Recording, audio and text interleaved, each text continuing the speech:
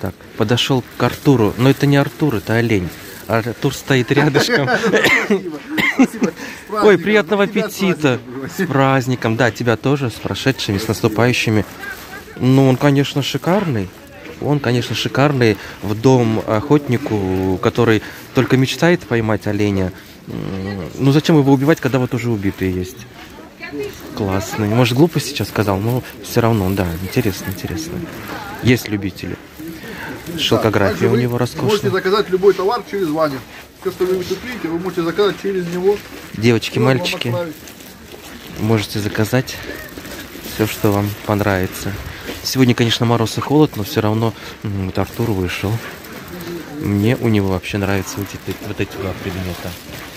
Может быть, их взять или цветочки для вас. Ребятки, здесь такая красота из прошлого. Во-первых, какие-то журналы, я даже не знаю, чье это. Германия, что ли, или чье это. Кукловод играет в куклы, и мальчик смотрит и хлопает в ладоши. Здорово как. Здесь Мишка Тедди. Это, да, это витрина, похоже на то. Но я почему здесь остановился? Потому что увидел этого медвежонка. Он в таком прекрасном состоянии, и даже ключик прикреплен к нему. Значит, он должен двигаться. Замечательно. Я не знаю, ценника нету продавца. Столица и усадьба. А я вернусь, если что. Вернусь, если что. Назад буду идти. Жорж Бармань. А, он упакован, а то бы я раскрыл. А это старенькие открытки, по-моему. Что ли? Ой, откуда же это все взялось? Это вот кто-то хранил, кто-то прям как в музее. С музея чего-то. Здесь игрушки тоже. Котик на барабане. Тоже с ключиком, смотрите. Скачет на лошадке. Красота, и самолетики, все дела. Вот спрашивают эти железные. Видите, пусто. Пусто. Там ваза красивая, пойду посмотрю. Скорее всего, сегодня снова я увижу. Тепло ли тебе, Ванечка? Тепло ли тебе, милый? А я скажу. Тепло, Морозушка, тепло.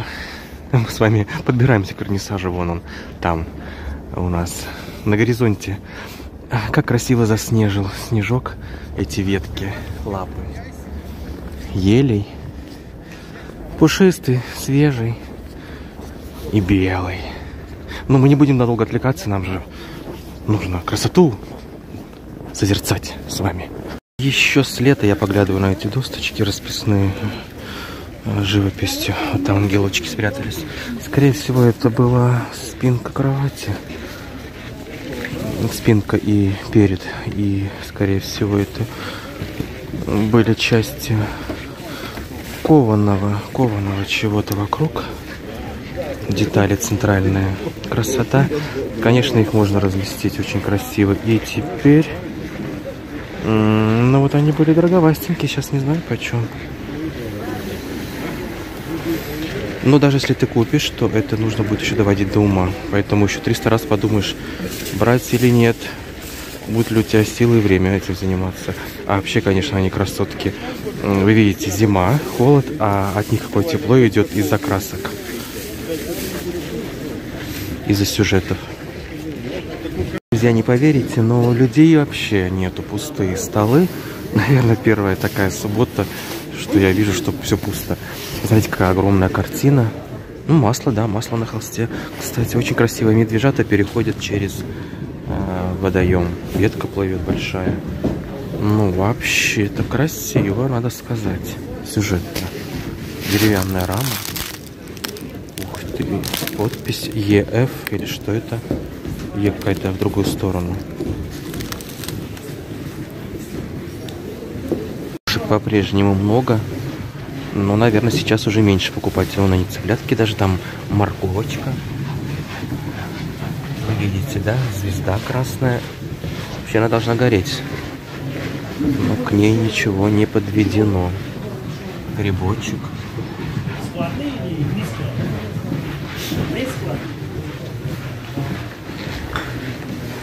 Не помню, показывал ли я эти медальоны, или я сам стоял и любовался. Они не дешевые, они под стеклом. По-моему, стекло немного выпуклое. Там, по-моему, Старый Петербург, что ли. А, нет, Венеция. Не уверен. Но вот видите, в этом отколото. Ну, очень красивые медальоны, вы знаете, мою любовь к медальонам. Но здесь еще висит одна красота. Одинокая березка в такой раме. И сама рама расписная. Опять же, такие теплые цвета и оттенки. Просто заглядение. Я на картины стал больше обращать внимание. Наслаждение, просто наслаждение. Камыш там, по-моему. Ну, просто красота на простенок. Замечательная вещица. Так, вижу лошадку интересную. И вижу вот эту лампу роскошнейшую на такой ноге. Снимать, конечно, сейчас не очень комфортно. Очень холодно и все такое. Но снимать-то надо. А то вы пососкучились. Вот вчера были, кстати, хорошие просмотры в вчерашнем видео. Поэтому как-то хорошие просмотры, они вдохновляют снимать. А так устаешь.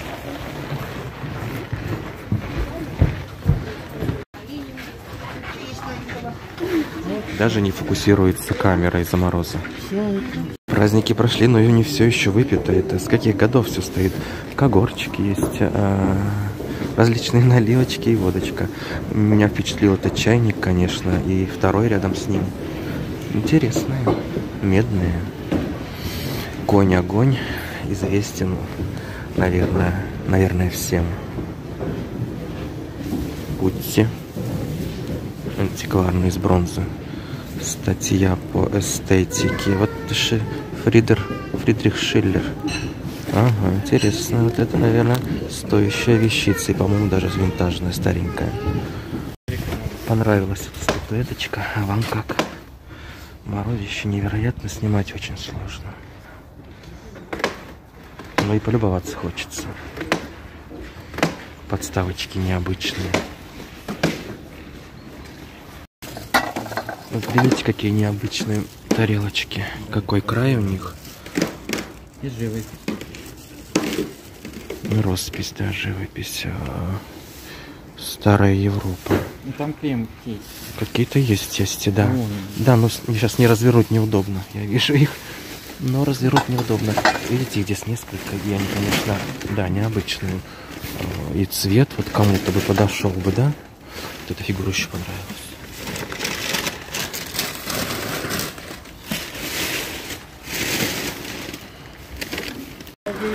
Иду, и так красиво.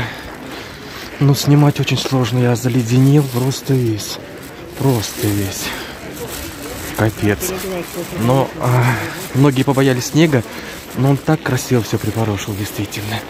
Денек в целом хороший, но морозный. Пипец, все заледенело уже. Зашел в магазин погреться. Какой интересный сервиз большой. Самовар. Самовар с петушками, чайник с петушками. По-моему, вот это что это за сетка? Куда она одевается, не знаю. Такая. Ну, интересно, интересно. Ценник хороший, но и предметы хорошие здесь. Добрый день. Вышивка 45 тысяч. Корейская береза, рама.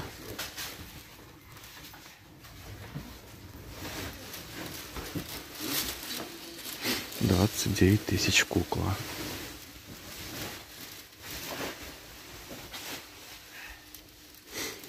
Плафоны огромные, мебеля. Тут есть на что посмотреть. Заценить и приобрести. Телефон, смотрите какой. Из дерева. Ваза 39 тысяч. Я все приглядывал, но они, конечно, дорогие. Вот это 40 тысяч, видите, вешалка пристенная.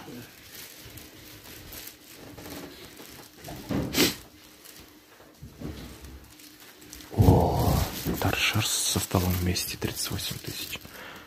Ну, в принципе, по такому формату, учитывая, что это и стол, и ламп, то и ничего, ценник 225, вот этот шкаф. Вау! 150 пар. Грифоны. Вот это витрина, так витрина. Шкаф. Трон королевский. с выпуклым, большим, таким крупной вышивкой. Подлокотники какие. Ох, консоль 42 000. Так, моя мечта — это вот такой большой стол, на котором можно и кроить, и который вот так вот массивно, чтобы смотрелся. Обзор для вас сделать, накрыть стол, гостей пригласить. Или гостя. А тут что-то купили, стена пустая. Тоже карельская береза. Зольник огромный. Ой, немножко погрелся. Вот тоже вешалка 22 000. Каминный экран 145. Ну, большой. Жар птица, по-моему, это называется. Красивая серединка.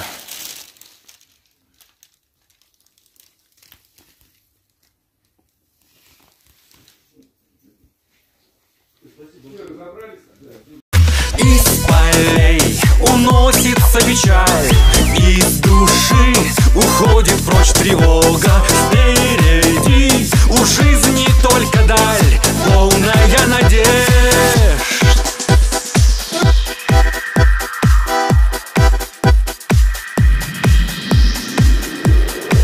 Людских дорога.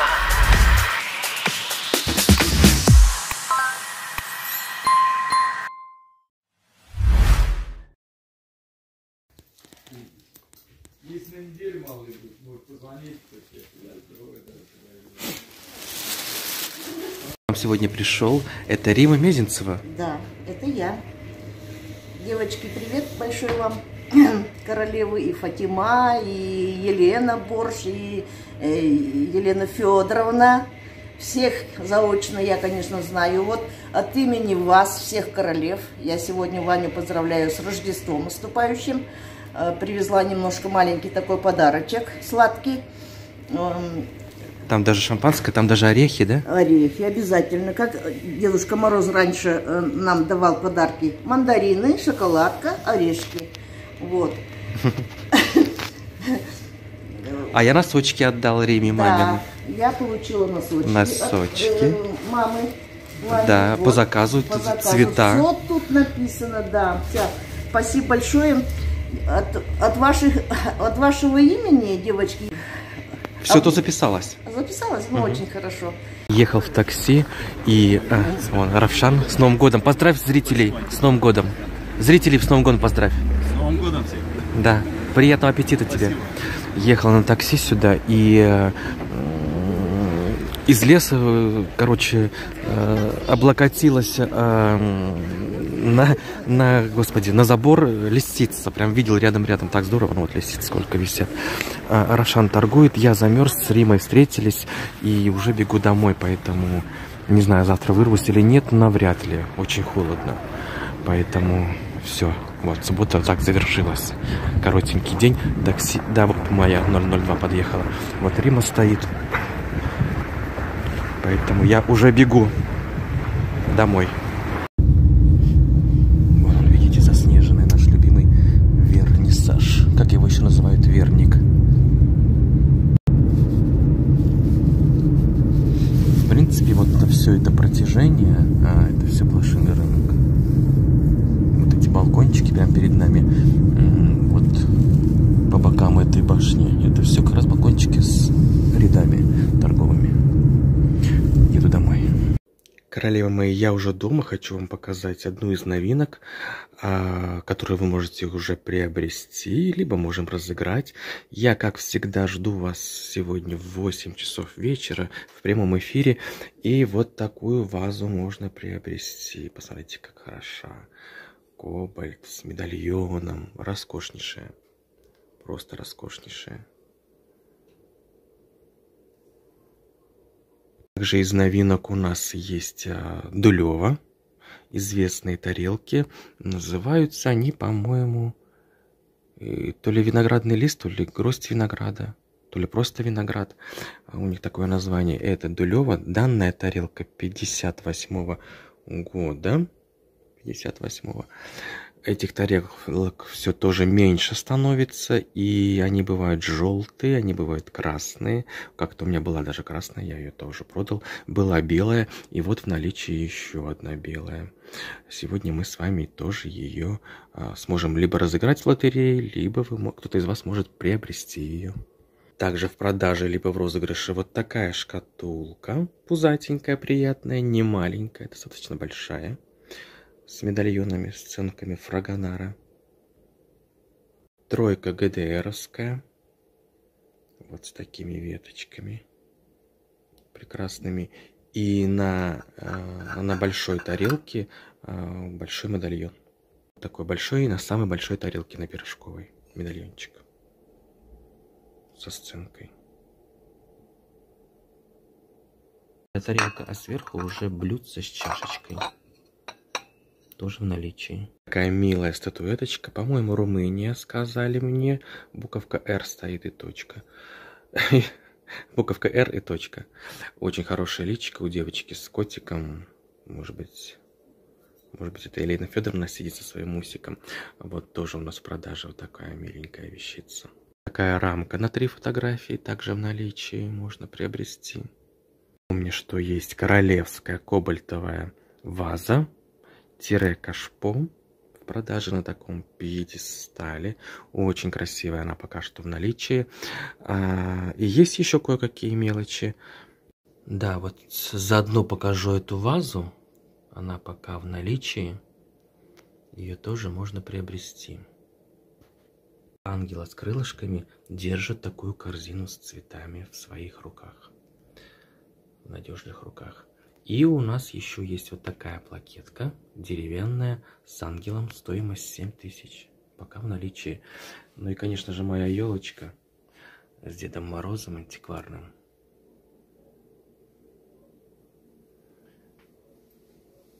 С антикварными игрушками. И там, видите, звезда. Звезда пленительного счастья. Грибочки. Вот такие украшения.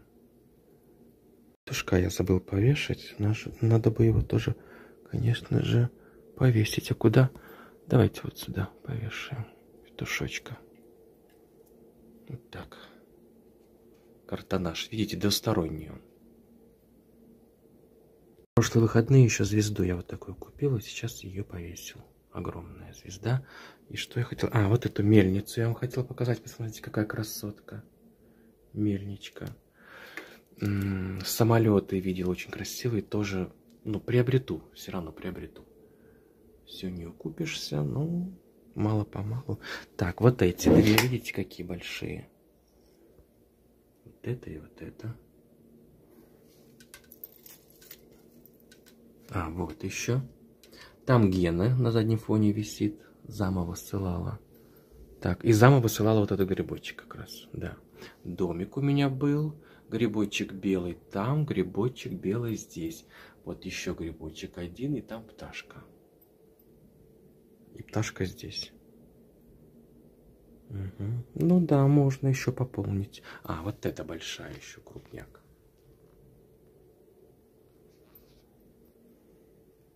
Сейчас распакую эту шикарную корзинку и пойду пить чай с соленками. А жду вас вечером в 8 часов на прямом эфире. Пока-пока, мои хорошие.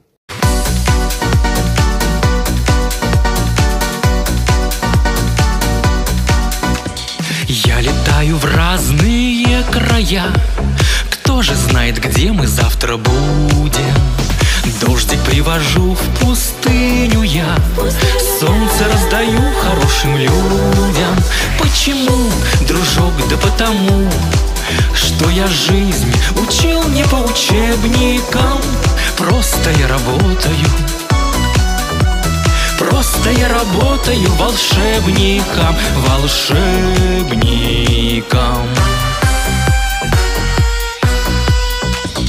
Ты идешь по январю, холодно, следы как многоточие. Хочешь, я с тобой заговорю, руку дам и станет путь короче. Почему, дружок? Да потому, что я жизнь учил не по учебникам. учебникам. Просто я работаю, просто я работаю волшебником, волшебником.